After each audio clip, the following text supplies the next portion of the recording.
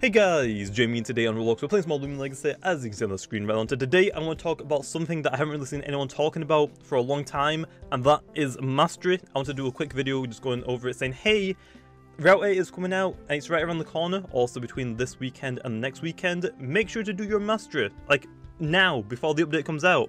Especially if you haven't spent any Robux on the game for like cool mounts also. I mean, in the game right now there are quite a lot of mounts that also I bought all of them, but if you haven't spent any Robux, you get stuck with the lame Trumbull one. I mean, yeah, Trumble's alright, not exactly amazing, but I mean, it's the only free one that is in the game right now that isn't like an event one like Metronet and the Eliguana. But also, if you missed the Metronet one or the Geklo one or the Eliguana one, you don't have any other mounts along the Trumbull one. And also, what comes out at level 65 Mastery? The Ferroglyph Saddle. Also, if you aren't level 64, you actually can't tell the Ferroglyph Saddle is next. But not just the Ferroglyph Saddle, there are a lot more things to actually get in the Mastery, which are like your free boost tokens. That's definitely worth doing it, like free gummies, especially if you like do PvP. There's a lot of stuff also for like the rallying. You can unlock more better disc, like the hyper disc. Because also if I join like a public server, or I just go into like I stream or I'm recording in the public server, a lot of people like level 60 plus. Also because a lot of people that watch me also are really high in the mastery, but a lot of like just random people are in the game are like level 20 to 30. I don't even think that's enough to even unlock the hyperdisc, honestly. So yeah, do your mastery. I will give you a couple of tips, but I can't really give you too many tips. The only thing I can really tell you is you have to sit down and grind it. Yes, it does take a long time. For me, I try and grind it out like within like the first couple of days of the new update, just like get it all out of the way because of how much and how long it does take to grind it out.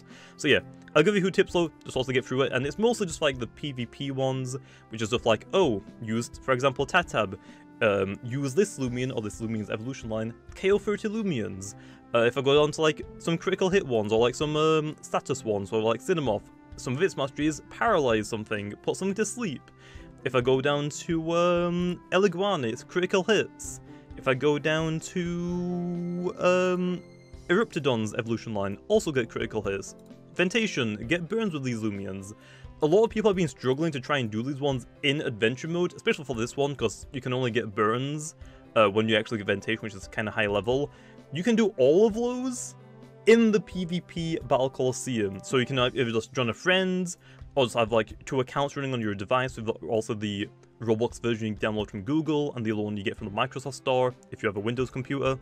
You can do all of them in the PvP Battle Coliseum and get them done insanely quickly. Or like I said, it still takes a while to do, especially for like the rallying ones, especially for starters, like rallying starters. 50 starters takes a long time.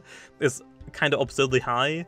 But yeah, even like I said, I have all of the mastery done, so I've also got all of like the event Loomians like Icicle done. I have the Metronet done.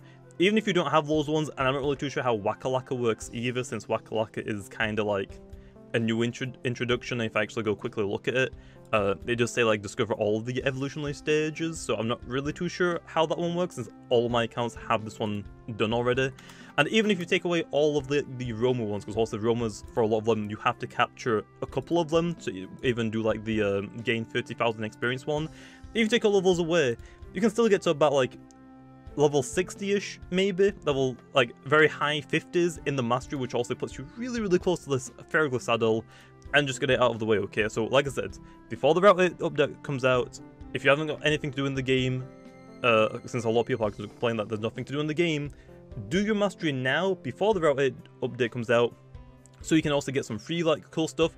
You get boost tokens to also spend when the new update comes out to go for some new gammas, and also when the Christmas event comes out, you still have them if you want to save them for those. And you can get a cool saddle that isn't Trumbull. That's kind of cool, right? So yeah, like I said, I just want to make a quick video just telling people, hey, if you haven't done your mastery already, it might be time to do it just before the update comes out. So when it is out, you can also do like one more Loomian in my case, because I've done everything else, but in your case most likely like a couple Loomians, if not like maybe 5. So yeah, that being said though, I'll leave off here. Hope you guys enjoyed, and do your mastery, okay? Like I said, the only tips I can really give is that a lot of them you can actually do in the PvP Coliseum, and the one that you just have to like basically sit down and grind them, which it does take a long time, but if you know what you're doing, it shouldn't take you too long, maybe a couple of days, okay? But yeah, that being said, I'll see you guys next time.